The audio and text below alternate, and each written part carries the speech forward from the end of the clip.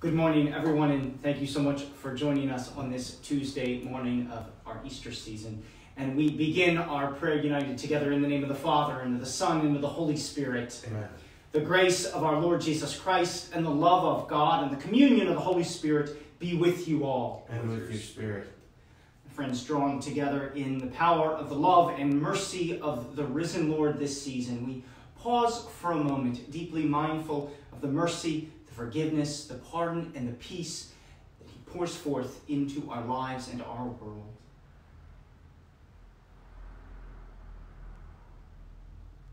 Lord Jesus, you were sent to heal a contrite of heart. Lord, have mercy. Lord, have mercy. Christ Jesus, you came to call sinners. Christ, have mercy. Christ, have mercy. Lord Jesus, you are seated at the right hand of the Father to intercede for us. Lord, have mercy. Lord, have mercy. May Almighty God have mercy on us, forgive us our sins, and bring us to everlasting life. Amen. Let us pray. Enable us, we pray, Almighty God, to proclaim the power of the risen Lord, that we, who have received the pledge of his gift, may come to possess all he gives when it is fully revealed. Through our Lord Jesus Christ, your Son, who lives and reigns with you in the unity of the Holy Spirit, one God forever and ever. Amen. Amen.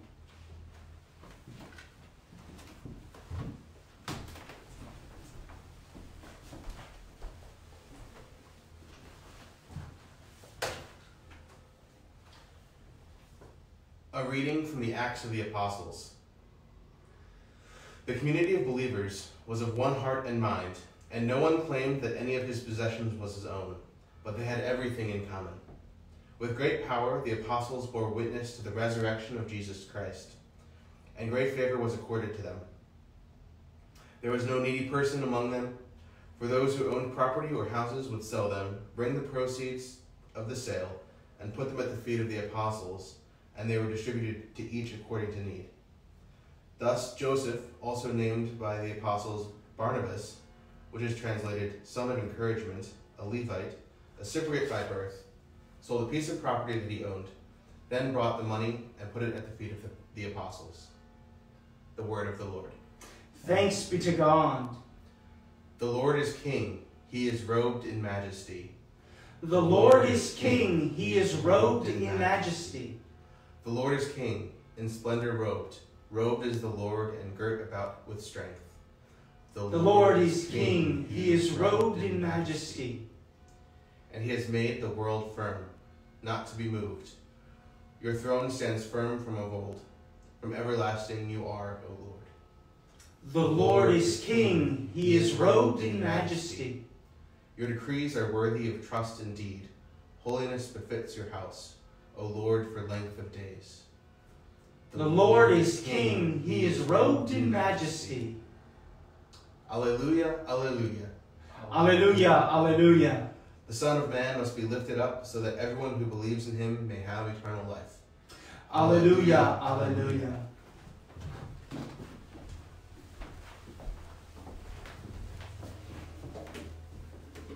The Lord be with you. And with your spirit. A reading from the Holy Gospel according to John. Glory to the Lord. Jesus said to Nicodemus, "You must be born from above. The wind blows where it wills, and you can hear the sound it makes, but you do not know where it comes from or where it goes. So it is with everyone who is born of the Spirit." Nicodemus answered and said to him, "How can this happen?" Jesus answered and said to him, "You are the teacher of Israel, and you do not understand this? Amen, amen, I say to you, we speak of what we know, and we testify to what we have seen. But you people do not accept our testimony. If I tell you about earthly things and you do not believe, how will you believe if I tell you about heavenly things? No one has gone up to heaven except the one who has come down from heaven, the Son of Man. And just as Moses lifted up the serpent in the desert, so must the Son of Man be lifted up, so that everyone who believes in him may have eternal life. The Gospel of the Lord. Praise to you, Lord Jesus Christ.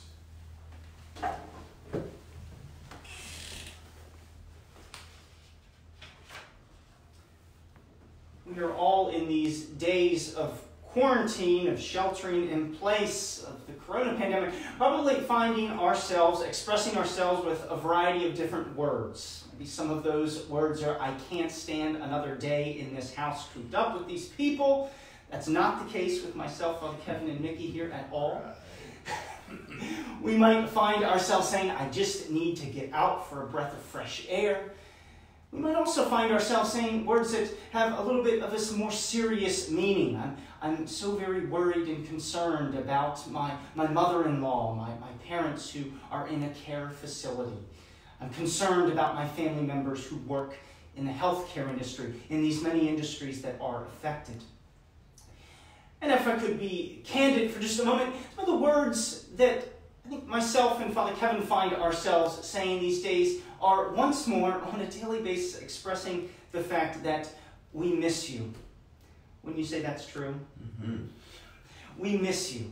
We miss our interactions with you. We miss coming together for the high points of celebrating the Eucharist and the sacraments of coming together in prayer. We miss the small moments of gathering together as community, of sharing in our experiences, our stories, our sufferings, our journey of faith together with the Lord. We hope very soon that we can come back together. We recognize that we miss you. We miss one another. This comes to the first reading, I think, where we hear of another Christian community, the earliest Christian community that we hear was of one mind and one heart, the community of believers of one heart and one mind. This earliest Christian community brought together, yes, in their own physical space, perhaps in circumstances very different from ours, and yet brought together, drawn together in one mind and one heart around their faith in the risen Lord. That is what drew this community together. That is what kept them together. That is what sustained them to do the good works, to do the work of Christ that we hear proclaimed in this reading and all throughout the Acts of the Apostles. Their common faith, their common link, their faith in the risen Lord. So for us, as we continue in these times to miss one another, to be separated, to look forward to that day, that time that we can come back together. Perhaps in the meantime, it might be a call for you and me, for all of us as our parish communities of St. John, St. Joseph, and indeed from whatever parish community or faith community you might be watching, that we hold deeply today in our heart that communion of mind and heart that we share with one another, spiritually held together by our faith in the risen Lord. And I think as we do that today and in these days, as we remember our fellow parishioners, remember what they might be experiencing, to see how we can reach out to them, I think what the Lord starts to do and can prepare us to do, and prepare rather in us, is that he lays the foundations. And as we come back together, as we are reunited, that our communities of faith might be stronger in our witness to the risen Lord, to the light of Christ. And he prepares us to bear fruit of an abundant harvest, a harvest for all to see, for the world to see.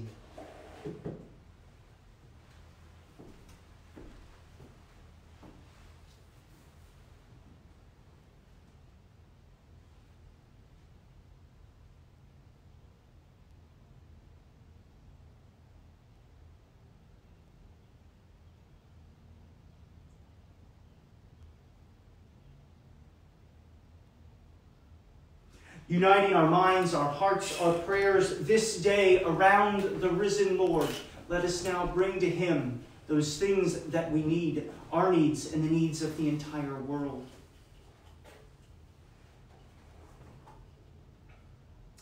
For the church and all believers, may the Holy Spirit always be our guide. Let us pray to the Lord. Lord, hear our prayer. For civil and religious leaders, may God speak wisdom into their hearts, as Jesus did for Nicodemus. Let us pray to the Lord. Lord, hear our prayer.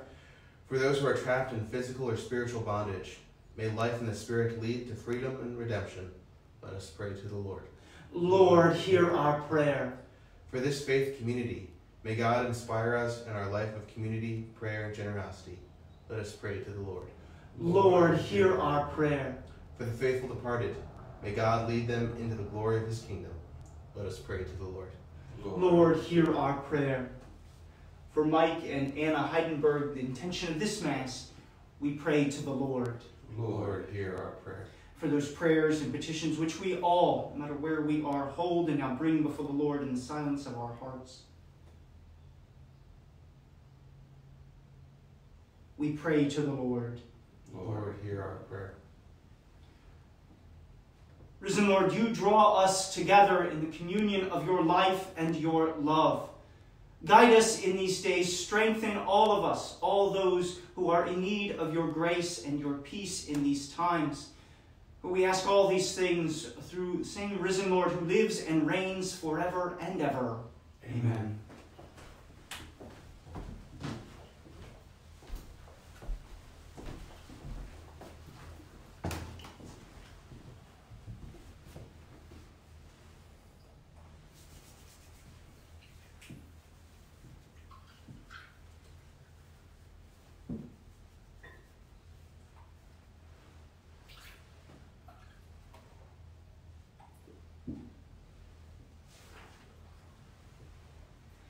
Blessed are you, Lord God of all creation, for through your goodness we have received the bread we offer you.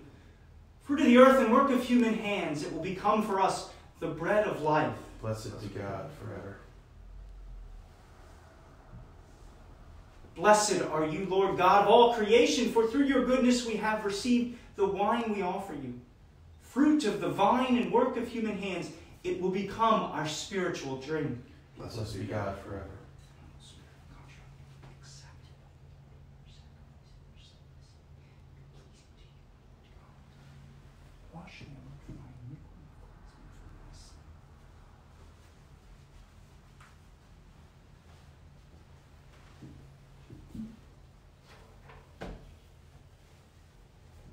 Pray, brethren, that my sacrifice and yours may be acceptable to God, the Almighty Father. May the Lord accept the sacrifice at your hands for the praise and glory of his name, for our good and of all his holy church. Grant, we pray, O Lord, that we may always find delight in these paschal mysteries, so that the renewal constantly at work within us may be the cause of our unending joy, through Christ our Lord. Amen.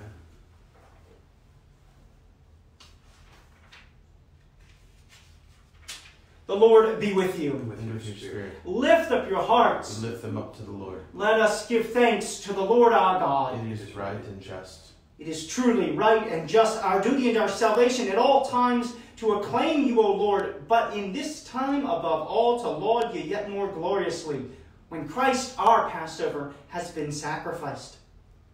Through him the children of light rise to eternal life, and the halls of the heavenly kingdom are thrown open to the faithful. For his death is our ransom from death, and in his rising the life of all has risen. Therefore, overcome with paschal joy, every land, every people exalts in your praise, and even the heavenly powers with the angelic hosts sing together the unending hymn of your glory as they acclaim. Holy, holy, holy, Lord God of hosts, heaven and earth are full of your glory. Hosanna in the highest. Blessed is he who comes in the name of the Lord. Hosanna in the highest. You are indeed holy, O Lord, the font of all holiness. Make holy, therefore, these gifts, we pray, by sending down your Spirit upon them like the dewfall, so that they may become for us the body and blood of our Lord Jesus Christ. The time he was betrayed and entered willingly into his passion, he took bread, and giving thanks, broke it, gave it to his disciples, saying, "Take this, all of you, and eat of it, for this is my body, which will be given up for you."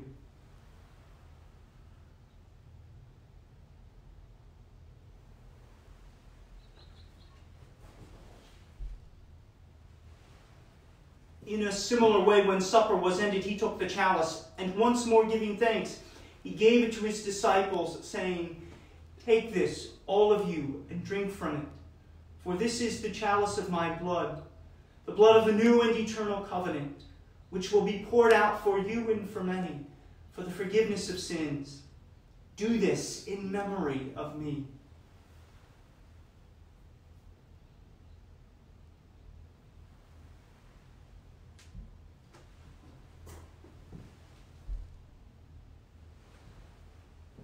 The mystery of faith.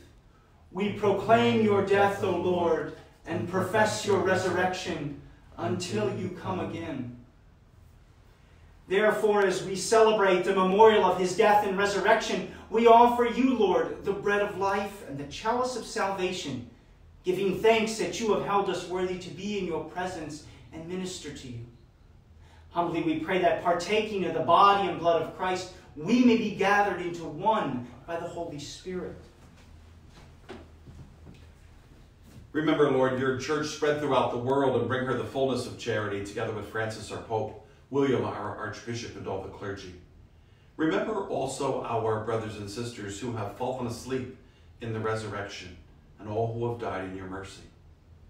Welcome them into the light of your face, and have mercy on us all, we pray, that with the Blessed Virgin Mary, the Mother of God, with Joseph her spouse and our patron saint, the blessed apostles, St. John the Evangelist, and all the saints who pleased you throughout the ages, that we may merit to be co-heirs to eternal life, we may praise you and glorify you through your Son, Jesus Christ.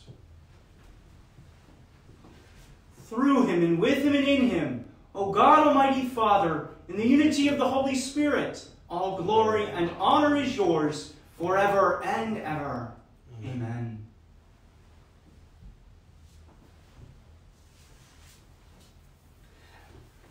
At the Savior's command and formed by divine teaching, we dare to say, Our Father, who art in heaven, hallowed be thy name.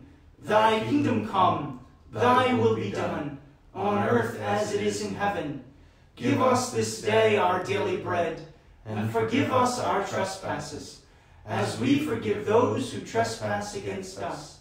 And lead us not into temptation, but deliver us from evil. Deliver us, Lord, we pray, from every evil. Graciously grant peace in our days, that by the help of your mercy we may be always free from sin and safe from all distress, as we await the blessed hope, coming of our Savior, Jesus Christ. For the kingdom, the power, and the glory are yours, now and forever. Lord Jesus Christ, who said to your apostles, Peace I leave you, my peace I give you. Look not on our sins, but on the faith of your church, and graciously grant her peace and unity in accordance with your will, who live and reign forever and ever. Amen. The peace of the Lord be with you always. And with your spirit. Let us offer each other a sign of the risen Lord's peace.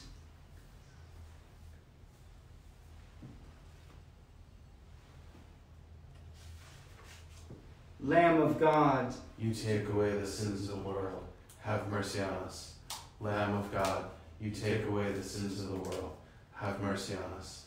Lamb of God, you take away the sins of the world. Grant us peace.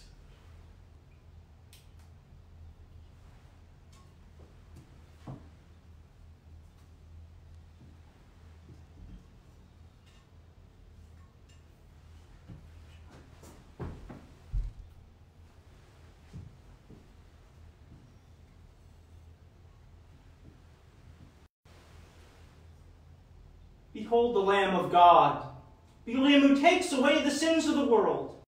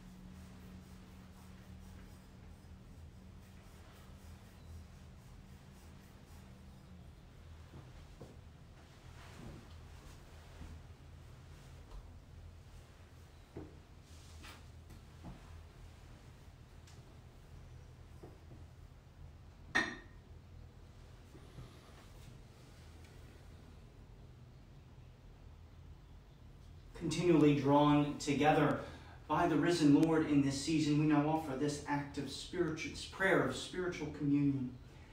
My Jesus, I believe that you are present in the most holy sacrament. I love you above all things, and I desire to receive you in my soul. Since I cannot at this moment receive you sacramentally, come at least spiritually into my heart. I embrace you as if you were already there, and unite myself wholly to you. Never permit me to be separated from you. Amen.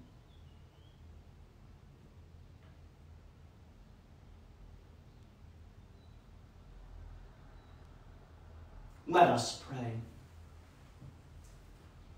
Hear, O Lord, our prayers that this most holy exchange, by which you have redeemed us, may bring your help in this present age and ensure for us eternal gladness. Through Christ our Lord. Amen. The Lord be with you. And with your spirit. And may Almighty God bless you all, the Father and the Son and the Holy Spirit. Amen. Go in peace, glorifying the Lord by your life. Thanks be to God. Thanks so much for joining us today, everyone. Hope to see you back tomorrow. Have a wonderful, safe, blessed day.